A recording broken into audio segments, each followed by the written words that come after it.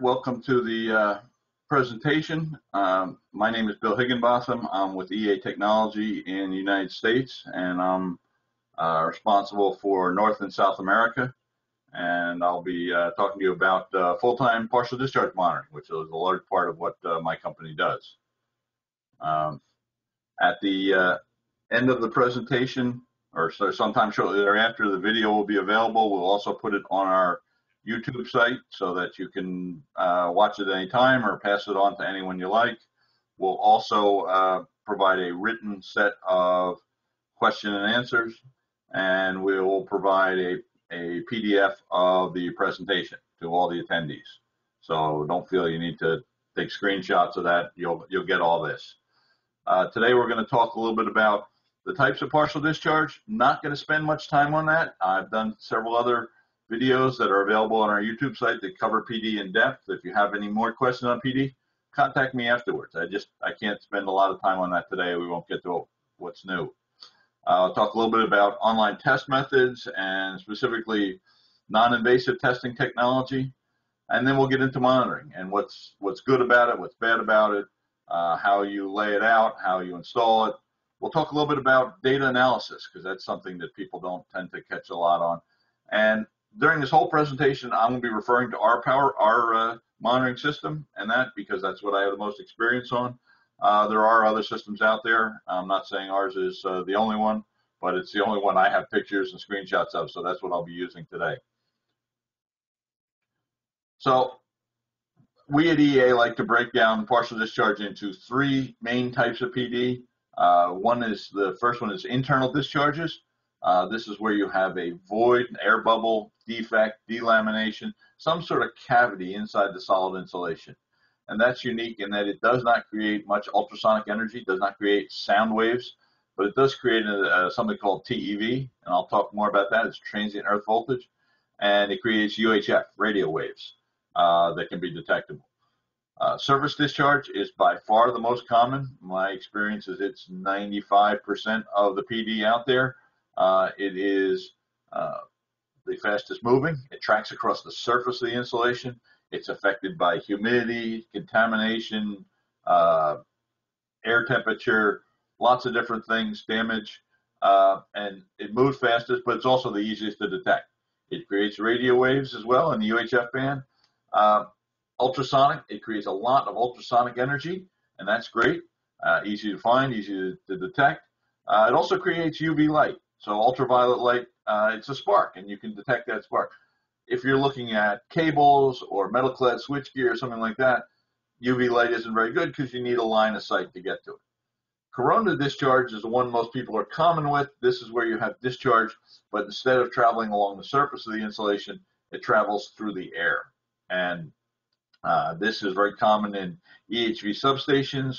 It's more due to construction and design, a bolt sticking out, a sharp edge on a bracket where the air cannot withstand the field applied to it, and that creates a corona discharge. The nice thing about corona discharge is that the insulation that you're damaging, the insulation you're destroying, is air molecules. So they're constantly replaced, and we want to know about corona because it does have very similar characteristics to surface discharge, but we want to make sure that we don't confuse the two.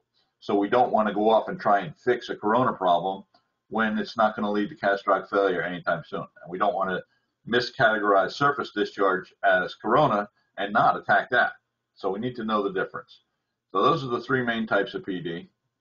And there's a variety of different tests you can do for PD. It's been around, PD testing has been around 40 years at least. The classic method, the method that is used by a lot of people, is offline. And this is where you take the system out of service. If it's cable, you lift the ends, you disconnect it from the rest of the system, and then you apply a line voltage or higher than line voltage and measure for PD. And this is really good because you can have a perfectly clean, low noise power source. The downside is you need a power source at line voltage. So if you look at this lower picture, they were trying to get over 300 kV on the line on a cable, and they couldn't get there, even with 3 tractor trailers full of equipment. Medium voltage in that, the upper right-hand corner, you see some typical equipment that people use. It's a great test, but it takes a lot of time. It takes a lot of equipment. It takes an outage. You have to take everything out of service. You have to be able to generate line voltage so there's safety issues. You're generating this voltage with the doors open. So offline tests are good. They're probably the best test in terms of giving you results, but they're by far the hardest to do. So they're good, certainly better than doing nothing. Better are what we call online tests. So these are tests where you're using the power system as your voltage source. The system is in service. It's real world conditions. You've got your load, you've got your temperature, you've got your heat rise, you've got current flow, you've got all these things. You've got 60 hertz as opposed to the offline tests are very often done at 0.1 hertz or 0.01 hertz. So it's more real world. And the equipment pictured here is all for doing spot tests. So this is for doing spot tests on switch gear or cable or overhead gear. And these are great tests, and they don't require an outage. They don't take long to do, and they are better, therefore, than offline tests. However, they are a snapshot in time. And if system condition changes, then if you're not measuring it when the PD is present, then you're not seeing the PD. The best system is kind of a hybrid where you're measuring continuously online. So we're not taking an outage. The system's up and running. We're monitoring all the various points all the time. We can compare them to load. We can compare them to humidity. We can compare measurements one versus another. Perhaps it's occurring in one cabinet but not another. So if you can take all these measurements 24/7, you can watch them evolve over time. That's going to be your best solution. So that's what we're going to talk about today is 24/7 online monitoring. Now, if you're going to do online monitoring, you can take it two ways. You can connect with high voltage, expensive components to every point you want to test. That would be a direct connected test, and you would use coupling capacitors and things like that. That's very invasive to install. You need a long outage to put those all in. You need high voltage components to decouple from the connections to the monitoring equipment. We're going to talk today about non-invasive online testing. So this is testing you can do without connecting to the high voltage, so it's safer. You can often do these tests without even opening the equipment. The installation of the monitoring equipment can be done online, live, without affecting operations, whether you're a utility or a refinery or a paper mill. You can put this on and take it off without taking the equipment out of service. And so the techniques that we use, one is going to be ultrasonic or acoustic testing, sometimes it's called. We're going to look through, from the outside, we're going to look through the louvers, through the vents. We're trying to get some air path from the source of PD to the sensor. If we don't have an air path, we can use a contact sensor. But basically, we're listening for any ultrasonic activity in a given compartment. And this, obviously, if we're outside the compartment looking in, is non-invasive.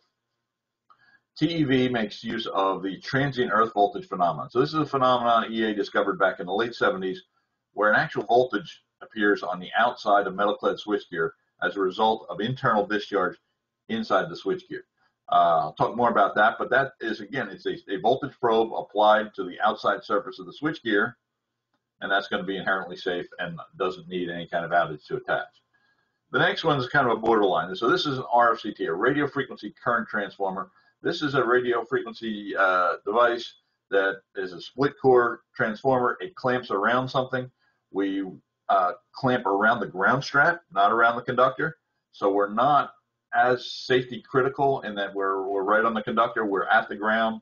We're down by the ground bar of the equipment. Obviously, you need an outage to attach these unless you have IEC type switchgear where the ground straps are outside the high voltage compartment. In North America and most of South America, you use ANSI type switchgear where the ground straps are inside the high voltage compartment. For those, you will need to take an outage, but once you've got the RFCTs installed, you can pretty much do whatever you want because they're brought to the outside surface. UHF testing, so this is detecting radio waves. And this is really good because radio waves are emitted anytime you have discharge, you have a spark. If you drive by a substation with a lot of corona, you'll get radio interference. So UHF is good inside cables or inside metal-clad switchgear. It's not that good because you've got a Faraday cage around the source. So UHF testing is good unless is not possible in metal clad switchgear unless you get an antenna inside the switchgear. And that's not something we're doing right now. We're not going to talk about that today. So these are the four methods we're going to use in our monitoring that allows us to apply a monitor or remove it without taking an outage. A little more detail on ultrasonic testing. So when you have service discharge, like this picture here, someone had a trifurcated cable and they cut the shields back way too early and they're too close together, and you've got that characteristic white powder, you've got the carbon tracking on the surface. Anytime you've got that, it's going to generate a lot of audio waves. These are not radio waves, that they're actual audio pressure waves, but they're in the range above the range of human hearing. 40 kilohertz is a common center frequency. It's where a lot of people test. Very sensitive equipment is used to detect this. We have measured the blink of a human eye to be about the level that the amount of ultrasonic energy given off by your eyes when you blink is where we consider there to be a problem. So we're talking some very sensitive test equipment. But the nice thing is, in metal clad switchgear and in other areas, there isn't a lot of other ultrasonic energy, so you can pick this up. When it's really bad, you can actually hear it with the naked ear. But by the time you can hear it with the naked ear and it's in the audio band, then you kind of need to get out of there. This is what we're doing for ultrasonic. We're going to measure in the 40 kilohertz range. We need some path from the source of the sensor. So if you look at this picture, this is inside metal clad switchgear. I either need to have a sensor inside that gear or outside that gear that can pick up sound waves. And so we can have a sensor that aims through a louver or a vent or some kind of opening. We could have a sensor inside there. We could have a sensor that's a contact sensor that mounts to the door and then turns the entire door into a sensor. And that can actually sense what's going on inside the door. And that works really well for very tightly sealed switchgear. Sorry. So transient earth voltage, this is a voltage that appears on the outside of the switchgear. And not to go into great depth about this because I have in the past, but basically partial discharge is a current flow. It's a flow on the surface or through the center of insulation. And in metal clad switchgear and bus compartments and things like that, it flows to the inner wall of the gear. And you've got a metal box, and the currents are such high frequency pulses that they won't go through metal. They won't go through steel. They won't go through even copper foil on a cable. So they have to travel via the surface of the metal, what's called skin effect, and they'll find some path. They're trying to find a path to ground. The current will find a path through the door opening, any bolt, joint, anything like that where you don't have a continuous metal surface. And it'll get to the outside surface of the gear, and it'll go down the outside surface of the gear and eventually hit the ground. And the ground on a power system is designed to be very low impedance at 60 hertz. But these very high frequencies, it's high impedance. So taking back to engineering school, which was a very long time ago for some of us, we have a current across a impedance that generates a voltage. So we can measure that voltage. And we do that with voltage probes on the outside of the switchgear, then maintaining non-invasive. This picture here on the right shows a channel eaten through a cast resin CT. This is important to note because if you were to look at that CT before it was cut in half, there's nothing to see. There's nothing to inspect. You could call a service company in, they could clean everything, they could run every test, but unless they're running a test specifically for partial discharge, or if you're monitoring specifically for partial discharge, you wouldn't see this until it blew up. So that's why TEV testing is so important. Now, cables are one of our biggest problem areas. Certain areas of the country have issues with terminations and low quality terminations and defects that are put on at the time of manufacture. And so we want to be able to look down the cable, see if there's anything wrong in the cable itself. We want to look at the terminations. We want to see all the stuff that is internal. And when you have internal discharge in a cable, what you have is you have a discharge current pulse that goes from the conductor to the shield and then down the shield. And if it's a determination, it may not go down the shield, but what it's going to do is that pulse is going to travel down the conductor and it's going to radiate to the shield. So there's always going to be some component of the partial discharge in the shield. The shield is grounded at one or both ends, and what we're going to do is we're going to put a transformer around that ground strap. So the ground strap will form one turn of the transformer, very sensitive radio frequency core will go around the outside of the cable, and we'll be able to measure that. And you see these pulses here. This is what it looks like. These are unipolar pulses. The first one is the actual partial discharge. The second one is reflected. When the pulse travels down the cable, it hits the far end and goes back. And sometimes we can use that to actually locate where the discharge is in the cable. So what are some of the advantages of full-time monitoring? If we can look at all these sensors simultaneously, we don't want to do something where we would multiplex and look at this sensor, then look at this sensor, look at that sensor. If we can look at all of them at the same time, we can compare them and see where it's coming from. We can look at trends over time. The PD may vary with humidity, it may vary with load, it may vary with temperature. So you can look at all these different trends and see what's happening. Precedence is a technology that looks at numerous sensors all synchronized together and tells us which one sees a pulse first. And we're talking at the speed of light. So if we look here, and we're using TEV probes in this example, I've got 5 cabinets, and I've got discharge in cabinet number 4. Due to the nature of TEV and the fact that TEV amplitude is related to the high frequency grounding of a particular cabinet, you can have varying TEV amplitudes that may not relate to how close they are to the discharge.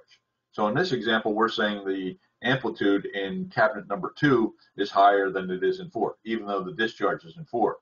But if I had TEV sensors on every one of these cabinets, and I looked at when it occurred, I would see it occur at the probe on cabinet number 4 first. Now, the issue is TEV, like most electrical signals, travels near the speed of light. And so 10 inches is a nanosecond, which is 10 to the minus 9 seconds. So you need very precise timing. And if you have a lot of sensors, they all have to be synchronized to within a few nanoseconds just to be able to tell that. So it's not easy to do technically, but if you look at the physics, it's pretty obvious that cabinet 4 is going to see it before cabinet 2. So if you can do that, that's going to help you localize things. And precedence does another thing for us. If we have a signal from outside, remember we're looking for very low signals in the presence of very high voltages and high noise sources. We want to make sure that we can eliminate any external source of noise. If we take an antenna and mount it outside the gear, and we do precedence including that antenna, and we have some external noise source, there's an air conditioner in the room, or there's a guy welding in the room next door, that's going to come from outside. If it hits the antenna first, and then it hits the front panel of the switchgear, and we have TEV probes on the front panel of the switchgear, and we have a perimeter antenna, well, we can tell it hit the antenna first and then the switchgear. If it was internal to the switchgear, it would hit the switchgear TEV sensor first, and then the antenna. So we can actively rule out external sources of noise, and that is incredibly important. You'll find in a lot of substations, there's a lot of noise that would interfere with TEV measurements. But if you have precedence, and if you have precedence from numerous sensors at once, that'll help you out a lot. So what is full-time monitoring? Full-time monitoring, we're going to look at several data points. We're going to look at TEV, we're going to look at ultrasonic, we're going to look at humidity, we're going to look at RFCT. We're going to look at all of those at the same time. We're going to look at them full-time, and we're going to look at trends, and we're going to use a variety of data from those trends to determine whether we have partial discharge or not, and we're going to find out where we have partial discharge. Typical system, you've got a hub, which is the thing that's going to collect the data, process the data, provide that data in a format that you can read. We're going to have nodes, which are localized devices that are going to collect the data from the sensors and process it and send it to the hub. And we've got a variety of sensors, as you would expect. So the first piece is a hub. It's basically an industrial computer with a number of specialized boards in it for communicating with the nodes. It's going to power up the nodes, right? They need power. You don't want to run power to every single node in your switchgear. You'll end up with a cabling mess. They're going to communicate with all the nodes. It's going to synchronize those nodes. Remember, we need to synchronize all these sensors to within a few nanoseconds. And, you know, that's not trivial, especially if you've got a large number of nodes. So it's got to do that. And then it's going to do your basic computer stuff. It's going to store the data, you know, waveforms or trends or audio clips of that. It's got to communicate with the outside world, right? We're not going to want to be in our substation looking at this. We want to be, well, nowadays we want to be in our home. You know, I can look at a sensor in Canada and I can look at it from my desk in New Jersey. So you want external communications. And I want this presented in a nice way. I want some alarms, and I want some tools that are going to help me with analysis. So the hub is going to do all that for you. The nodes, so the nodes are designed to go on switchgear. They're magnetic mount on the switchgear, and they're going to perform the various functions that they're going to power up the sensors if the sensors need power. They're going to do the actual sensing. They're going to take these analog signals, they're going to filter them, they're going to synchronize them, they're going to detect any pulses, capture waveforms, then they're going to send them to the hub. So the nodes are doing a lot of the processing. They have a variety of sensor connections. Our hubs, our nodes are designed to basically handle the compartments front and rear from one cubicle of switchgear. And so you need one node per cubicle, basically.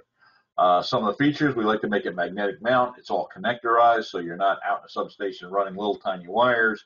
You know, it's plug and play. You put that all together, magnetically mounted on the front of the gear, you can be up and running in an hour or two. Alarm indications, it's got some LEDs that are going to tell you if it's got a problem, if it's powered up, if it's seeing TV above the alarm thresholds and that sort of thing. So you can get a quick look at something as you walk by. You still have the hub that's going to give you all the information either locally or remotely, but sometimes it's nice to walk by a box and see a red light on. There's two types of nodes we have. One is the switchgear node, and you can see what this has. So this has two TEV sensors. One is built in and is mounted part of the rear of the unit. One is a external probe. So you could put this on the front of the switchgear, and you could put the probe on the back of the switchgear. It supports two ultrasonic sensors. So we want ultrasonic sensing in two different compartments. So connect those up and run those where you need to. The cable CT, so this will support one RF CT, which you could put on the combined ground. If you didn't want to know everything about every phase on the system, you could put one RF CT on the combined ground of a cable and get that. We've also got a contact surface temperature. So the temperature of the door of the cabinet should not go up. If the door temperature is going up, you've got issues. We can also plug in relative humidity and temperature sensing. So as I've said, with surface discharge, humidity plays a big part, and so we want to be able to test that. Now, if you have a focus on cables, as a lot of people do, we have a different node that just does cables. And so what this does is it supports 3 RFCTs, and that's really good for looking at the 3 phases on the cable. So it'll support that. It still has the built-in TEV sensor. It still supports the relative humidity sensor and the surface temperature, but you don't get the ultrasonic sensors. So this is for a system where you might be very cable specific. Then we've got different sensors, and the sensors are going to be in those same categories I talked about. You've got TEV, you've got ultrasonic, you've got cable, temperature, humidity, and antennas to rule out the background noise. And I'll talk about each type of sensor. So ultrasonic sensing, right? We're listening for audio waves to come out of the gear, and this picture on the right is a very typical installation for an ultrasonic sensor. It's listening through that louver to hear what's going on inside the cabinet. The middle picture is a contact sensor. So if I have a piece of switchgear where there are no louvers, there are no bolt holes, there are no vents, there's no gap around the door that I can get into, I might need to get into that using a contact sensor. So what that device is, it magnetically mounts to the door, and that center circle that you can see is the actual sensor. And that couples with the metal on the front of the door and is listening for vibrations in that door. And that will pick up something that's going on inside the switchgear, even though you may not have any other way in. That's a very sensitive sensor. Its downfall is that it's non-directional. The gooseneck mounted one, where you point it is where it's listening. If you put a contact sensor on the door, it's going to pick up outside and inside the door equally. So that's a bit of a challenge. But if you have no choice, you have no choice. So TEV sensors, this picture shows the TEV sensor mounted in the node itself. And you just put that on the front door. It will pick up this voltage pulse through the plastic of the node, through the paint on the surface of the door, even if it's textured paint, as most panels are. We're forming a capacitive coupling with the door. And because these are such high frequencies, we don't need a very good capacitor to pick it up. And that really helps us. You need good circuitry to filter it out and capture it, but the actual coupling is not that hard. The picture on the upper left, upper right, and lower right is an external TEV sensor. So since the node supports two sensors, I can use that to look at a second compartment with one node. And all that is a duplication of that capacitive plate that touches the painted surface. The next sensor is the RFCT. It's a radio frequency current transformer. We have indoor ones, outdoor ones. The indoor ones are a split core, and they have a clamp to hold them shut. And so after you have an outage, you would go in and you install these, and they mount on the ground straps as close to the ground bar as you can get them. So they're safe. They're not exposed to high voltage. We're not clamping them on the cable. We're not clamping them on around any insulation. So they don't need to be protected from high voltage. What's nice is when you have an outage or during installation or during commissioning, you can install these, bring them out to outside connectors, and either do spot check tests with the handheld equipment at any time at your convenience, or later on upgrade to full-time monitoring without having to take an outage. So if you're doing an installation of switchgear and your new cables, or you're in there doing maintenance on cables, you might want to consider putting in RFCTs at that time, just so that you can run tests and maybe at some point look at full-time monitoring. If you're looking at outdoor stuff, whether it's in a switch yard or a riser pole, it gets a little trickier because we don't have a split core CT that survives outside. So we have these solid RFCTs where you need to disconnect the ground, run it through the bore of the RFCT, and reconnect it. Those work great, but obviously you need to take an outage to install those as well. Then you've got a variety of antennas, right? We want to form this perimeter of antennas for noise cancellation, and you can have outdoor antennas if you're dealing with, say, a metal-clad building like this. Indoor, we want to put them a meter or two away from the switchgear so that we've got some coverage of the perimeter. We can put 4 for a small set of switchgear. Maybe we put 6 or 8 for a larger row of switchboards. And basically, they're going to tie into the various nodes. And they're nothing more than it looks like a good old-fashioned car antenna. That's the frequency band we're looking at. All right. And then with temperature and humidity, this is real simple. This is a sensor that mounts to the node. It magnetically mounts to the switchgear. Do you need 1 or 2 of these per system? Unless the humidity is very different at one end of your switchgear from the other, you don't need to have 1 on every node, but 1 or 2 is great. I've got a customer now that has a variety of compartments in some outdoor gear, and they're very concerned about their humidity control. So they're putting multiple humidity sensors in here, and they're watching humidity relative to PD, and it's working very well for them. So you can put in more. You don't necessarily need more unless you've got a humidity problem that you're tracking. So we've got our sensors and we've got our system. We know what our parts are. Now we need to put together a monitoring system. Well, it all starts with a one-line diagram, and we're going to end up drawing ourselves a picture like this, which shows all the sensors and the switchgear kind of from a bird's eye view. If you think of American-style switchgear or ANSI-style switchgear, you've got something in the front, you've got something in the back. Very often the back is a cable compartment. The front may be a breaker. On the bottom with metering equipment on top. You don't need anything in the metering compartment because you don't have high voltage.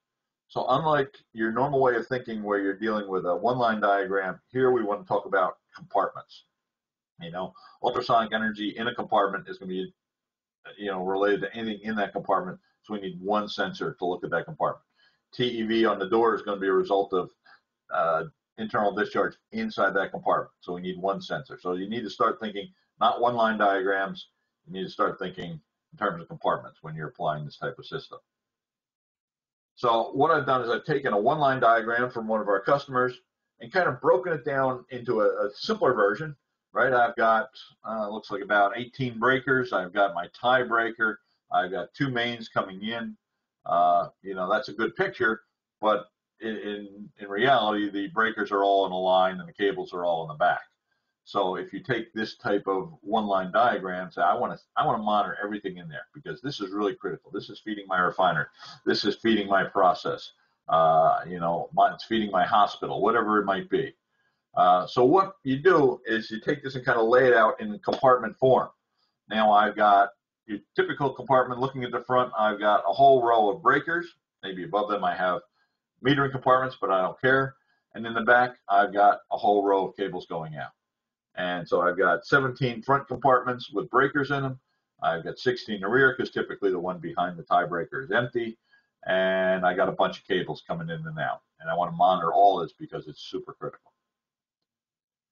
So what I'm going to do is I'm going to draw a picture. And these are just the icons we use when we draw the pictures. And I just put this up here so you'll understand the next drawing. But, again, we're looking at placing these and making sure we have a sensor on every point we want to monitor. So here's a system. We've got cable nodes all along the back, and each one of those cable nodes has 3 RCTs, so we're going to be able to look at each phase individually. The cable node also has a TEV sensor on it, so I can monitor TEV. Let's say I have some internal discharge in the back. I'll pick that up. I've got switchgear nodes on the front of the cabinets, and they are going to provide me with TEV through their inbuilt sensor, and also 2 ultrasonic channels. So I can take the ultrasonic channels from the front, run them to the back. Now I've got every single compartment covered with TEV, ultrasonic, and every cable covered. I've also got one environmental sensor. I've only put one humidity sensor in this because it's a relatively small thing. I could throw a couple others in there. And then you can see my antenna connection. So the antennas connect to the TEV ports of the node. I've got 4 antennas, nice well spread out perimeter, and all these nodes are daisy chained together. So we have a bus system that provides power, synchronization, data, everything in one bus, and we've got it connected to our hub. And then the hub is connected to some outside connection, to an internet connection, so we can get to this from anywhere. This system right here will cover these 17 cubicles very nicely, 100% covered, over 150 sensors in this one system. So imagine if you've got a small type monitor that handles 16 sensors or 16 channels, or some of them only have 4 channels, you couldn't do something like this. But we're going to look at 150 sensors all at the same time, 24/7. Get a lot of data out of this. If anything's going on, we're certainly not going to miss it. So when we're putting in our hub, how do we put this all together? We want to make sure that the hub mounts to the wall, or you put it on the shelf. You can connect, when you're going to be first configuring it, you're going to need a monitor and a keyboard, so you want to allow for that. We need an internet connection, right? You see there's no user interface on this. There's nowhere to walk up and push a button. So I need to connect to the internet somehow. It's been my experience, and I hope there's nobody from an IT department listening in on this. IT departments can be very painful to deal with when you say, oh, I've got this device from this company and I want to connect it to our network and from our network out to the internet. They're going to laugh at you and tell you to go away. That's what they do. They're worried about security. I understand that's their role. What we typically do in 95% of the cases is we tell the customer to provide a cellular modem. They're cheap. You can buy them for a few $100s. You can install it. Data charges are minimal, connected to the internet, and then you can connect to it from anywhere. You don't need to involve the IT department. You can have this good, solid, full-time connection and be done with it. The hub needs to be relatively close to the switchgear, but not right on top of it. It needs to be within 20 meters. So we got a fair amount of room to mount that where we can conveniently get to it and get a monitor and a hub on it. So now I've got our monitor and keyboard on. So now I've got my hub mounted. Then I need to put the nodes on the switchgear. And we can do it 2 ways. We can magnetically mount it and run the cables outside, or we can do a more permanent installation where we run the cables inside the switchgear, where we have more time. Typically, a new installation, they'll cut holes in the panels and they'll run these cables. All very nice and neat. The hub stays, or the node stays on the outside of the panel, so you can see the LED indications, and you can replace it if it were to ever fail without taking an outage. Sensors are much more robust. The odds that they fail are pretty minimal. But if your nodes ever fail, the last thing you want to do is have to take an outage in order to replace it. So it's good to mount those outside the gear. And this is, you need to place it somewhere on the panel of the compartment that you are looking to monitor with the TEV sensor. Then you need to put your sensors on. So an ultrasonic sensor, you're going to mount typically outside, occasionally inside. This one where the gooseneck's been removed, that was an inside the cabinet installation. But if you want to do something non-invasive, you have it outside the gear. This middle picture on the bottom, the customer just had a 1/4-inch hole. And so we just put the sensor aimed at that hole. He had no louvers, he had no other vents, but that hole provided a nice path in. And I've seen that on a variety of gear where they actually have a little swing window to cover it. TEV sensor, so a TEV sensor, just like the node, needs to go on the outside panel of the compartment you're trying to monitor. And we show a couple pictures of their magnetic mount as well. You can tie wrap them on, you can take the magnets out and screw them down for a permanent installation, but most people just magnetically mount them. One thing, to go back, there's one thing you can do if you have some noise generating equipment in the substation. So I did a substation where a customer had a dehumidifier, and the dehumidifier was spitting out a ton of electric noise because it was not designed to control the electronic noise that it emitted. And by placing a TEV sensor directly on that piece of gear, then when we did our precedence and we looked at it, we just ignore any signal that hit that sensor first. And so we're able to totally rule out any noise emanating from that, even though it may hit every other sensor in the system. So RCTs, the three main words on RCTs are safety, safety, safety. We are putting these inside the high voltage compartment. We are putting them on something that's connected to a high voltage cable. We want to make sure that under all conditions, this is 100% safe. So we need to make sure that our ground strap is adequate. You would be surprised at the number of ground straps I've seen from customers that cannot handle fault current. So you may have to make sure that your ground strap can handle the worst case fault current, because you don't want your ground strap failing with your RCT attached to it. You also want to make sure that the RCT is not inside the electric field.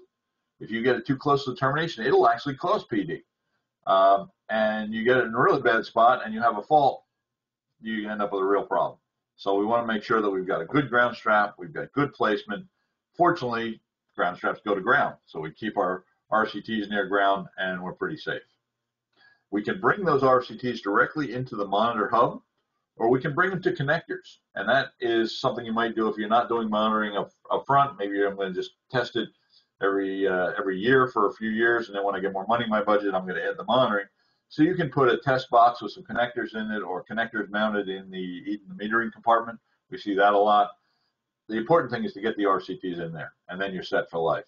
And if you're not going to do monitoring right away, you need somewhere to terminate those cables, so you can use one of those options.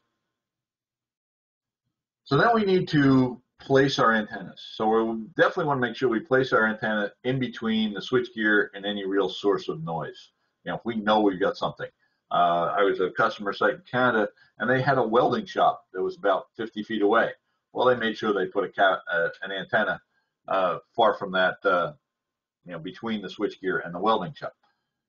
Other than that, you're going to just kind of form a perimeter, and you want them far enough away so that you've got a decent perimeter. And the magnetic mount, you can mount them on the ceiling, or you can mount them on the structure. Most indoor substations have a variety of places to mount them. If you're in an outdoor situation, it's a little trickier. So we've mounted our antennas, we've mounted our switch gear, we've mounted our nodes, we've mounted our other sensors, we got our hub mounted. It's going to look something like this. And these are temporary installations. Well, not temporary, but they're installations that are designed to be put on without an outage. They're put on very quickly. It takes you half a day to install one of these and get it up and running without any outage. If you want to do a more sophisticated installation, you might do a permanent install here where the nodes are routed back through the doors, all the cables are routed inside, they've got trunking inside, and the sensors, some of the sensors are mounted inside, or all the sensors are mounted inside. Gives you a nice clean installation. Obviously, that's a lot more work, and you need a long outage to do it. In this particular case, in these pictures, it was all brand new switchgear they were installing, so they wanted it monitored from day one, so it was no problem with the outage. This is a typical configuration. So the system goes out, once you've connected everything, it goes out and it finds where these sensors are. It figures out where the cables are. You need to place these on your user interface. You need to arrange these so they make sense to you. And you're not looking at just a list of sensors. You want a physical representation of what's going on. And that makes it easier to see when I've got two sensors that maybe are going in and out of alarm. Well, if those two sensors are side by side, that makes a lot more sense than if they're in just a list. And then who knows where they are in the gear. So a physical representation of the system is good. Now, if we're also going to look at precedence, and so if I want to look at the time that each sensor senses a pulse, well, the sensors don't actually pick up the pulse. The node is the one that's timing the pulse and synchronizing the pulse times.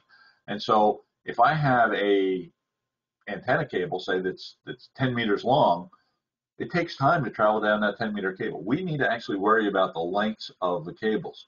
So what we're going to do when we put in a system, we're going to ask you to enter the lengths of the cable so we can compensate that. We even need to compensate for a 2-meter long cable, because at the speed of light, 2 meters is enough to throw us off from one cabinet to another.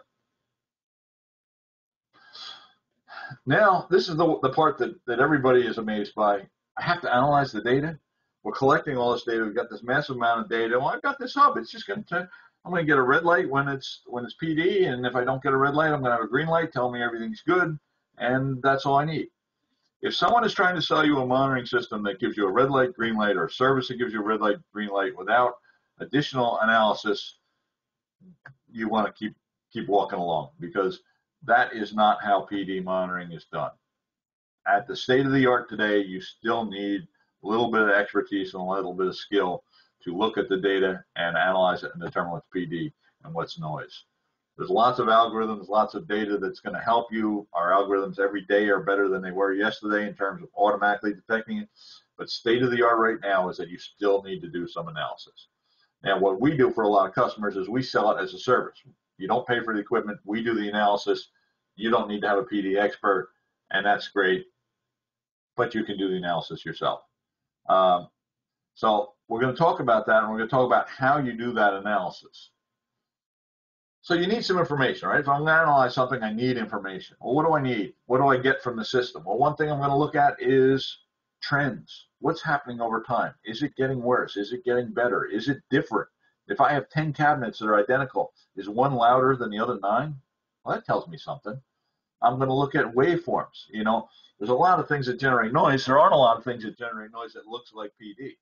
PD is very fast. It's got a couple microsecond rise time and maybe a 5 microsecond decay time. That's very different than, say, a leaking arrestor or an air conditioning system. I'm going to look at that. I'm going to listen to sound clips. Very commonly done is you take the ultrasonic energy, which is a sound wave, but I can't hear it, and I use a technique called heterodyning, and that lowers it down into the range of human hearing. So once it's brought down to the range of human hearing without altering the content of the sound, I can listen for patterns. I can listen to something, and with a calibrated ear, if I do this every day, if I'm an analysis guy and I do this, I can hear stuff. Or I can run algorithms on those sound clips, which might tell me things like harmonic content or repetition rate or phase angle changes, things like that. So different algorithms can be run on the sound clips. The most important thing is a phase resolve plot. So a phase resolve plot is a view of where the PD is occurring relative to the power system frequency. So if I look at this picture here, assume it's 1 cycle wide, and I'm looking, each dot is an event, each green dot is one event, and it gives me an amplitude and a phase angle. The blue and red dots are increasingly numbers of events that occurred at the exact same phase angle and amplitude. So it's kind of a heat map thing. Now I can see that, hey, this is synchronous with the power system because it's not moving left or right, and it's concentrated in two groupings half a cycle apart. So with a phase resolve plot, I can see that it's synchronous. So if it's synchronous by the power from the power system, then it's probably generated by the power system. If it's got two groupings of energy, it's probably occurring on the voltage peaks. And so I can tell a lot of information from a phase resolve plot.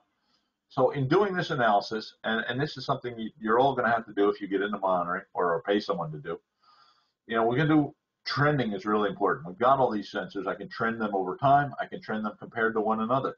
So here's a picture from a real customer. These are ultrasonic sensors, and there's 7 of them in this system. And we'll look at them. There's 7 pieces of switchgear. They're all pretty similar. Well, one of them's clearly seeing something different, and this is a logarithmic scale. So this peak here toward the right is 15 times higher than the stuff below. So if I've got one cabinet that's 15 times louder than the others, something's going on. It doesn't take rocket scientists to solve that. Here's something, I just downloaded this today. This is an active customer, I won't tell you who, and this is they've got 7 ultrasonic sensors in their system, and 6 of the 7 are down at -6 dB, occasionally going up to minus. That's as low as our monitor can measure. So that's basically dead quiet. And one sensor is just working its way up, and it just keeps getting higher and higher. On the right there, it's going up and down with humidity, which is a very important thing to keep in track. And it's up to 20 dB. 20 dB is 10 times worse than 10 dB. So again, we're 10, 15 times worse than all the other sensors in the system. And we're 15 times worse than we were 3 weeks ago. That's a system that's going on us. Someone needs to take action. Here's another system, ultrasonic, a lot of sensors. I think there were 13 in this system. And you can see this green line toward the top is increasing. Now, this was a matter of months, but it went from 5 to 25 in 3 months. 3 months. The second line that's creeping up is a second sensor in the same cabinet. So they had louvers on the top and bottom, and they had a sensor in the top and the bottom. The discharge was up at the top. You saw that going up, and even the one on the bottom saw it a lot. And all the other cabinets were pretty quiet. So we're using time, we're using comparison to other sensors, and we're able to trend it pretty well. We can trend it compared to humidity. Surface discharge is very humidity related. This is from another system that we had, where you can see the relative humidity is going up and down, and the ultrasonic level is going up and down with it. There are very few things that are going to cause a change in ultrasonic activity commensurate with humidity, except partial discharge. So this is a clear indication that they had something going on. Here's an RFCT. So this was on a cable, and you can just see where this ramped up from 100 picocoulombs to 300 picocoulombs in a matter of a few weeks. Obviously, something's going on there. So trending is a big key. So the phase resolve plots I was talking about, where I have these 2 groupings that are occurring at the peaks of the voltage or just before the peaks of the voltage, and I see these 2 groupings half a cycle apart. That's really key. Now, I'm not going to align it and say, okay, this is occurring at the voltage waveform of 87 degrees, which is right before the peak of the 90 degrees. Remember, I've got 3 phases in that cabinet. So I've got things 120 degrees apart. I'm not going to try and align this with the phase of the voltage because I don't know which voltage is causing. So I'm just going to be concerned that this is a cycle wide. I got 2 groupings half a cycle apart. That's my important thing. And I've got quite a bit of difference between the peaks and the noise floor in between. That's going to tell me a lot. Here's a real world example. They had a cracked CT here, and you can see the ultrasonic energy trended up very quickly. The phase resolve plot showed 2 groupings half a cycle apart. Customer took it out of service, pulled it out, saw the crack. That's where an example of phase resolve plots are really useful. Here's another one. Customer had cables. They had them too close together. You can see the shield ends right where the top of that number 2 is. You can't have 2 different phases that close together after the shield. Very high level of surface discharge. You see the 2 peaks on the phase resolve plot, half cycle apart, very consistent. That's pretty obvious.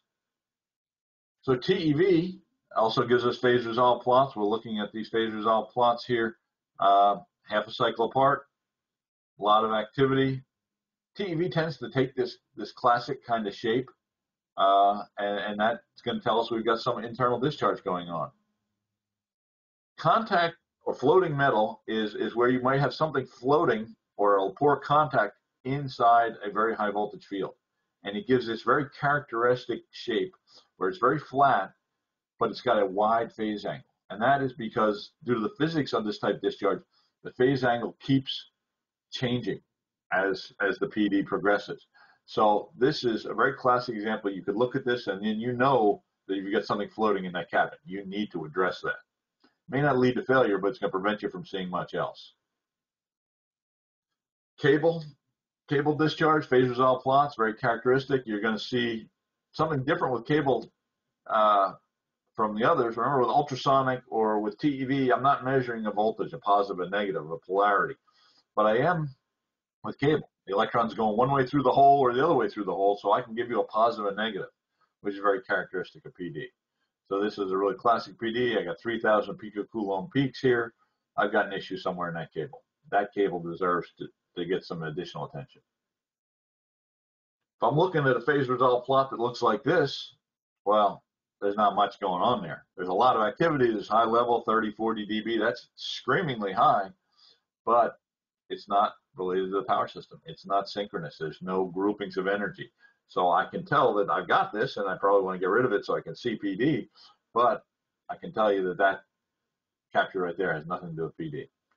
I talked about algorithms. There's algorithms that help us determine what's PD and what's not. Here shows an algorithm that's told us it's noise, and it's 97% certain that it's noise. So you've got that, and you've got the phase resolve plot, and you can listen to the sound clip yourself. So you got 3 different modalities for finding a way, finding what's PD and what's not. So with the sound clips, once we bring them down to the naked ear, we bring them down to the human range. We can listen and hear what's going on. If we've got 2 groupings, 2 pulses per cycle at the voltage peaks, I'm going to hear a lot of 120 hertz. If I hear only 60 hertz, or I look at it and I see on a phase resolve plot only 1 grouping and I see 60 hertz, that's going to tell me that I've got probably corona. Corona tends to be much more one polarity than the other based on the physics of polarity. High-pitched tones or something that doesn't sound like your classic partial discharge, very easy to tell if you're listening to sound clips. So if your monitor produces sound clips and you can get them remotely, that avoids sending a guy on site.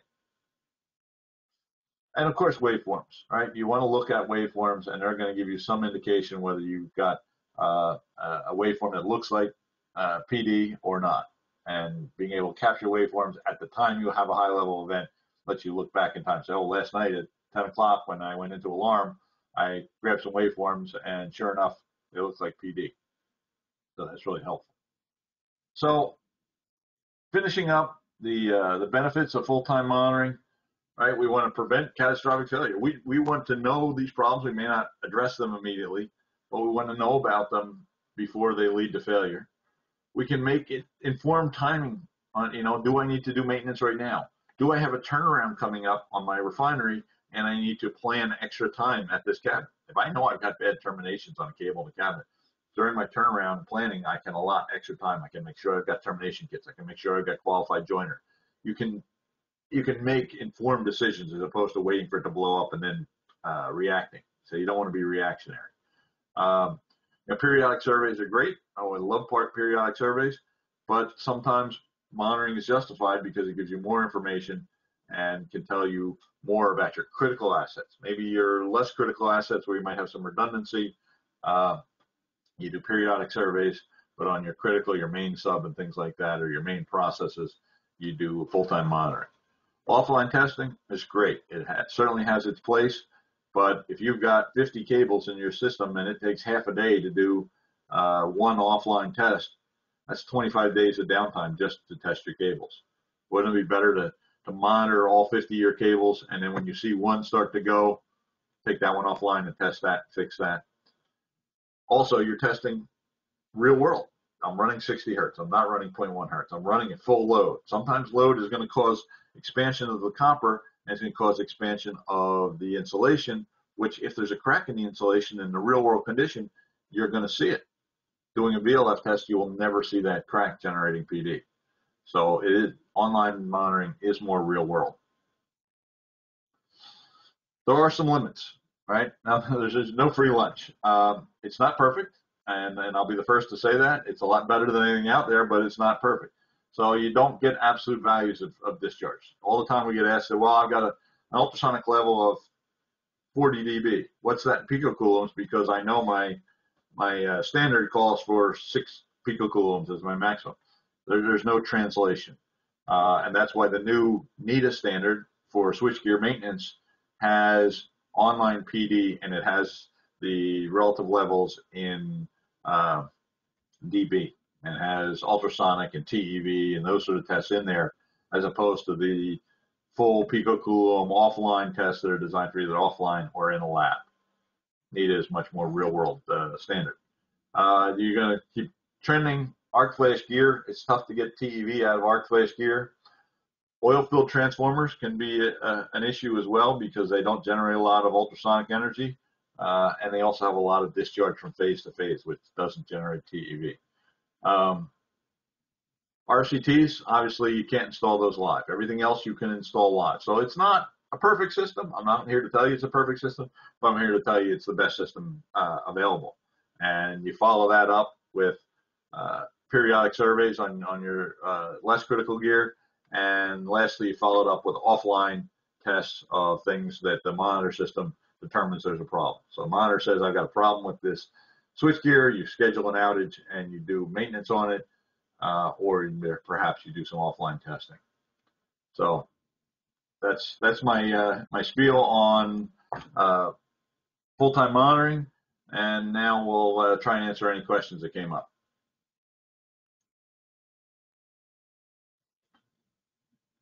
Okay, we got one question right now. They're asking for some thresholds to determine the severity of PD. Your best source for those thresholds would be in the NIDA MTS 2019 standard for switchgear maintenance.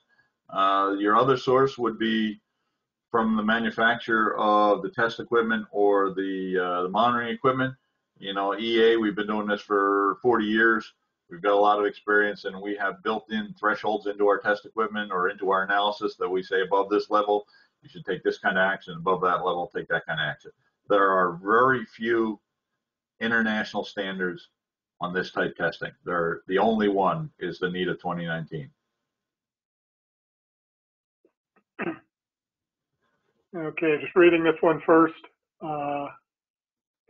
We currently use a competitor's handheld device that tests for PD as part of a regime of condition-based monitoring tests. We do this every quarter. What is the typical cost of your system for a 10-panel board? And do you provide any monitoring support? And is it 100% guaranteed to pick up PD? Well, I'll answer the last part of that first. No, there is no guarantees in life. You know, based on our experience, there are things that either occur that might be shielded from the sensors, or they may react too quickly. You know, it goes from inception to failure faster than you can react. In terms of costs, that's probably something we ought to take offline. We'll be glad to give you some costs. There was a middle part to that question, Tim. What was that? Was typical cost? Do you provide any monitoring support? Yeah, so we offer 3 ways of doing this. You can buy the monitor and do your own analysis. At the opposite end of the scale, we provide it as a service where we provide the equipment free of charge, and we do the analysis, and we let you know when you have a problem. So you don't have a capital up front, you don't need experts on staff, and you know, we provide the equipment and we provide the analysis. And then the third way is a hybrid, where you might want to buy the equipment because it works your budget that way, and then we provide the analysis for you. Certainly, if you buy the equipment and do the analysis yourself, we'll help you with any determinations and be glad to look at things, but we're not going to do the analysis for you unless you contracted for it. Is there a standard for ultrasonic measurement values? That would be the NIDA MTS 2019.